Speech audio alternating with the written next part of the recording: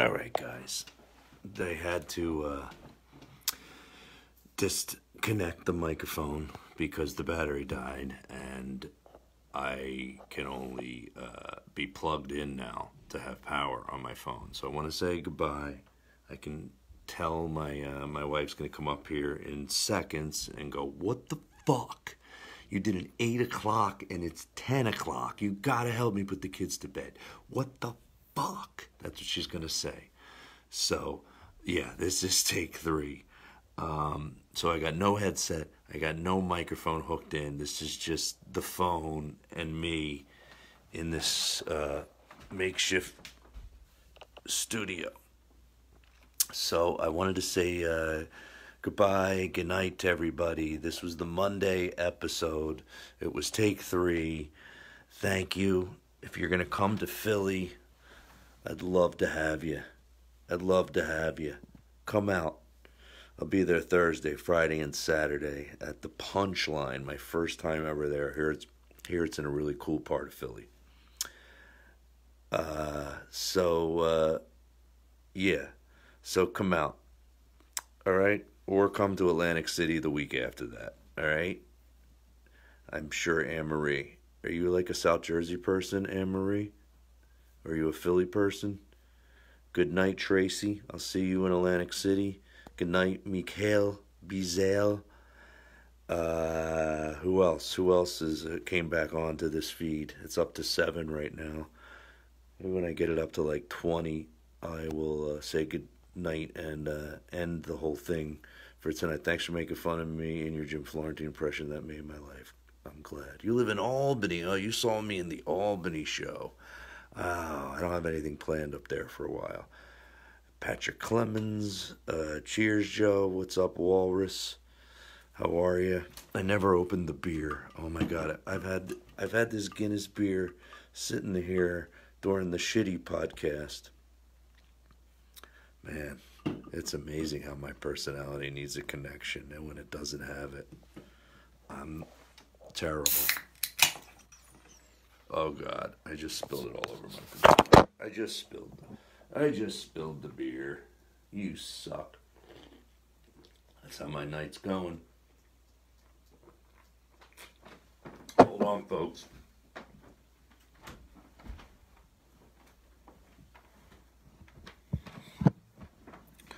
Hold on.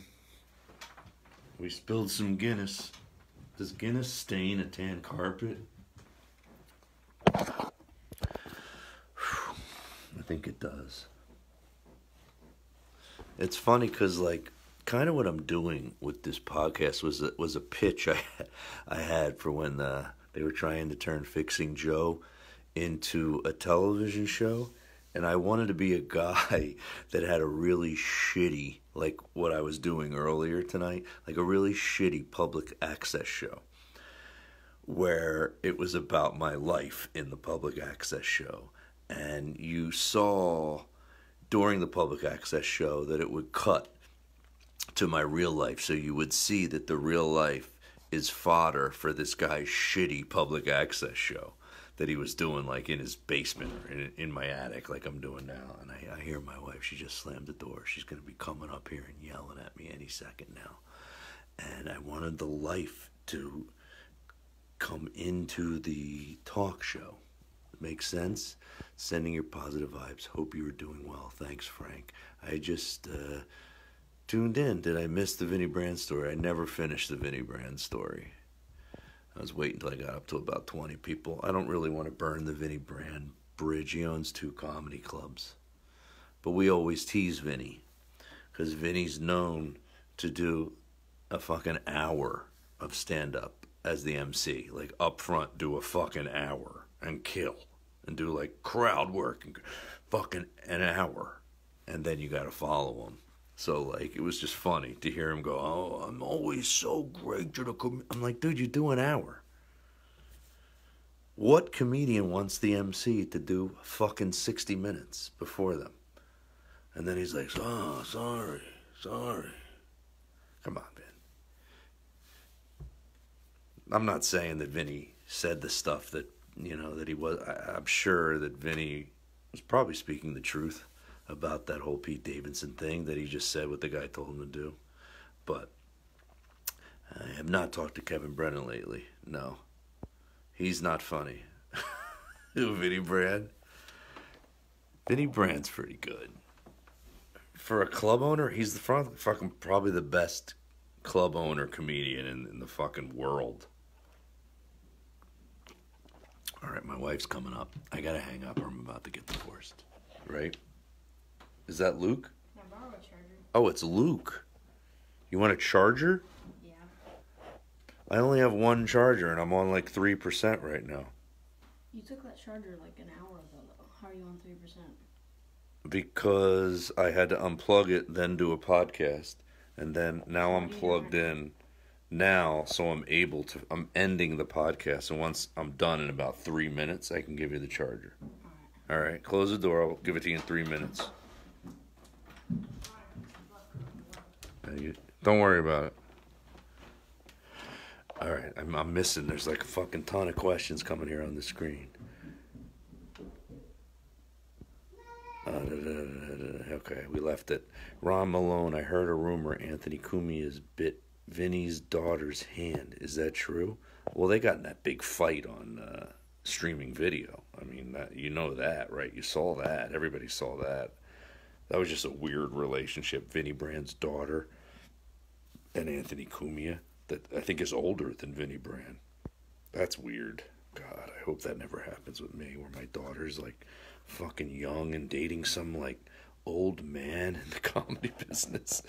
I live by the Stress Factory. I haven't been in Vinny has not booked me at the Stress Factory. I don't think what I said earlier is going to help me get a booking anytime soon, but he has not booked me at the Stress Factory in like fucking 5 years. He booked me at the one in Connecticut about a year ago, but not at the Jersey one. That's another one of those clubs that goes down as like, if you don't have the huge social media following, he just won't book you.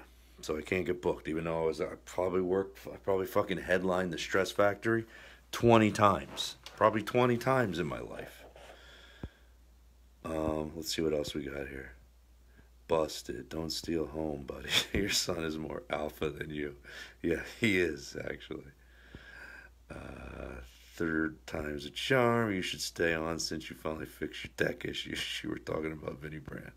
Yes. I don't know what hand biting thing you're talking about, but that's okay. Yeah, I don't know about that either. Did you ever date young babes when you were single? Yes. But not that much, you know. I think when I was 31, I dated a 21-year-old girl. Like, that's as extreme as it went, like 10 years. So you're pro-biting. Cumia is sick. My worst fear is my daughter being snatched up by Cumia. Yeah, that wouldn't be good. Vinny stinks. You don't need him. Well, I guess I don't, because I said that about him on my podcast. No, he dated hot older women. Tracy was an older girl that I dated when I was, she'll know the exact age. I think I was 17 and she was 18. Joe is a silver fox. Thank you. Is your studio fully soundproof? I had soundproofing on it. I took it all down. I got rug on the floor. Can you see? There's rug on the floor. No one would fuck your daughter. Don't worry. Yeah, she's 7. So you're going to jail if you fuck my daughter. She's fucking 7. Will you give a shout out to my good friend Joy?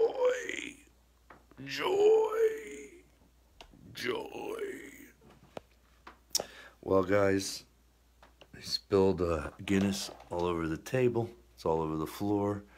I gotta go help my wife put the kids to bed. They're up way too late right now. Love when you flash your bulge. Can you see that?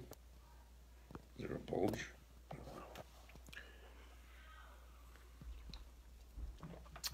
Maybe Anthony Cumia would. Well, guys, this was fun. Good night. We'll do this. I guess this is the way I have to do it every Monday. I just turn the mic on.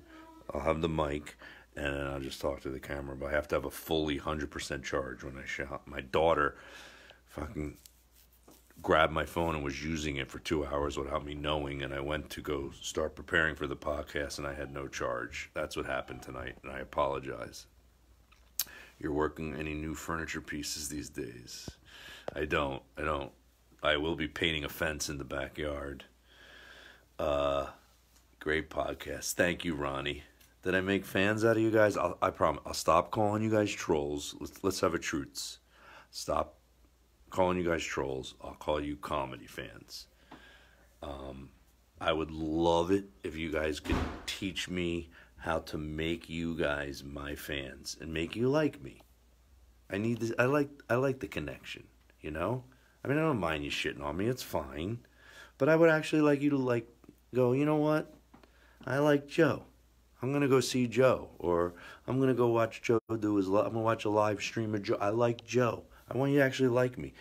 So if there's something in me that I do that you like, you can voice it here. And it seems like it's this. Just you ask, I say honest shit. I don't hold back.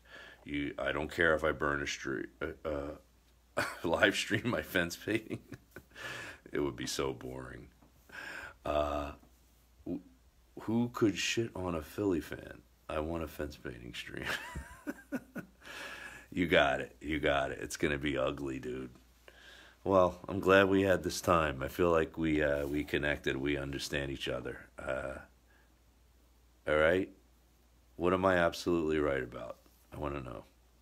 Joe, your Florentine floors me every time. Thank you. We aren't shitting on you, Joe. You provide tons of entertainment. Thank you. I know. Thank you, man. I guess I overreact, because some of the guys, put my fucking address and they do all kind of weird shit, call clubs as me.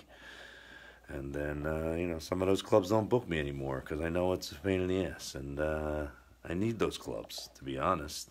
I need to make a living. So, okay, I love you.